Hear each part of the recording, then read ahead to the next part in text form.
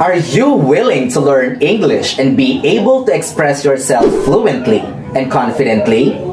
All you need is to start learning English right now. Good day everyone! I am happy to serve you today. This is Teacher Gids, isang maestrong Pinoy.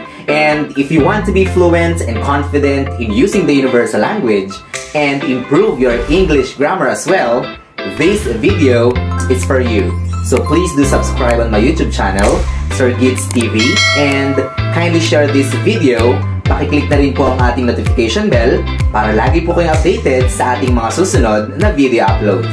Okay, today's vlog is a continuation of our previous vlog. Iyan, yung nakikita niyo po sa inyong screen. And just like what I have promised, I will share with you some English phrases and sentences that we can use in our daily conversation para mas humusay pa po tayo sa pagsasalita ng English. Ito rin yung madalas kong ginagamit sa aking mga pupils during our reading drill in the morning before we start our lesson. And one thing is for sure, na kapag lagi natin itong ginagamit, pina-practice or ina-apply sa pakikipag-usap natin whenever possible, unti-unti ay magiging mahusay tayo sa pakikipag-usap gamit ang salitang Ingles. So huwag na po nating patagalin pa, let's start! Tayong mga Pinoy, usual na sa atin ang pagiging friendly. At mahilig din po tayo sa kumustahan moment. So, what will you say if you want to ask how someone is? For sure, number 1 na sa listahan natin ang tanong na, how are you? At syempre, kadalasang isasagot naman natin sa ating kausap, I'm fine, thank you. So this time, let's level it up by using these phrases and sentences kapag gusto mong kumustahin ang isang tao. How's it going? How you doing? How are things? How's life? How have you been? How's your family? What's up? What's new? What have you been up to lately? Yan! So we can use this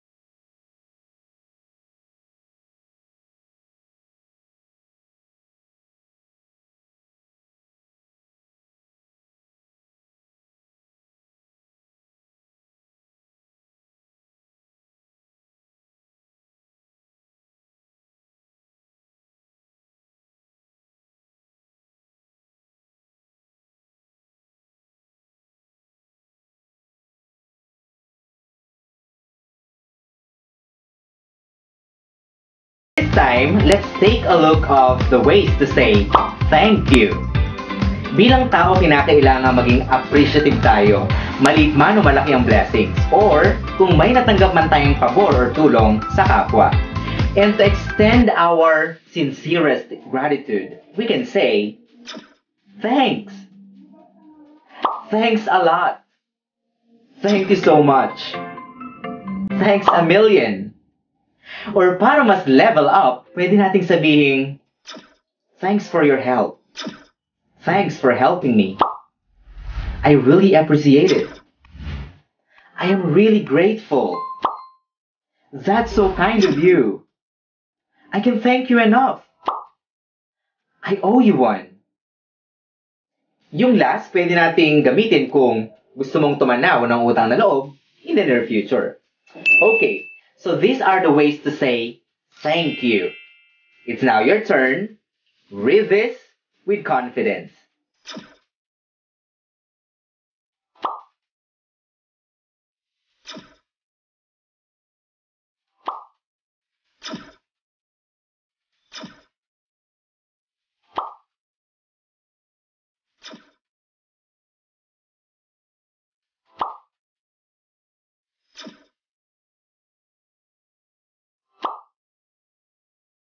Now let's move on.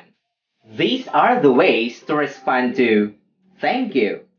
Ano bang pwede nating sabihin kung may nagsabi sa ating thank you? You're welcome. No problem. No worries. Don't mention it. My pleasure. Anytime. Glad to help. Sure. It was the least I could do. Now it's your turn. I want you to read this with confidence.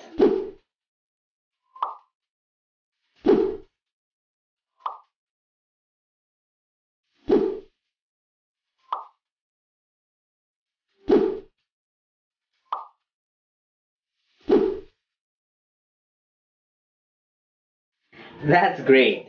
Now let's have these English phrases and sentences with Tagalog translation that we can use in our daily conversation. Where are you going? Saan ka pupunta? Where have you been? Saan ka nang galing? I'm just kidding.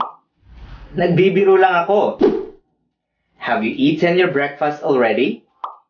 Kumain ka na ba ng almusal? Yes, I have eaten my breakfast already. Oo or opo, kumain na ako ng almusal. What is your ambition in life? Ano ang pangarap mo sa buhay? My ambition is to be a millionaire. Ang pangarap ko ay maging milyonaryo. Is this yours? Sa'yo ba ito? This is mine. Sa akin ito. What do you want to eat? Ano ang gusto mong kainin? I am really shy. Nahihiya talaga ako. Let me pray for you. Hayaan mong ipanalangin kita. Let us help each other. Tulungan natin ang isa't isa. Do not waste your time. Huwag mong sayangin ang oras mo. What did you say? Anong sinabi mo? I am losing my patience. Nauubos na ang pasensya ko. Do you know her? Do you know him? Kilala mo ba siya? Calm yourself and take a deep breath. Kalmahin mo ang sarili mo at huminga ka ng malalim. I want to help them. Gusto ko silang tulungan. Do not be disappointed. Huwag kang madismaya. What do you need? Anong kailangan mo? What happened to you? Anong nangyari sa'yo? I don't like the taste. Hindi ko gusto ang lasa. I will include you in my prayer.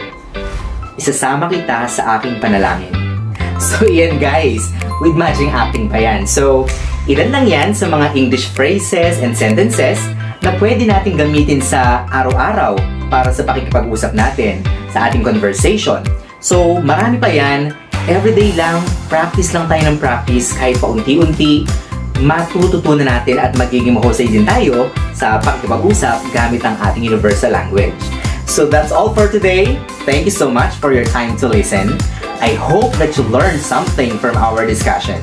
And it's always my pleasure to help you in my own little ways. Muli, ako po si Teacher Gids, isang maestrong Pinoy na nagsasabing, always be a blessing to others and live a life that inspires and encourages.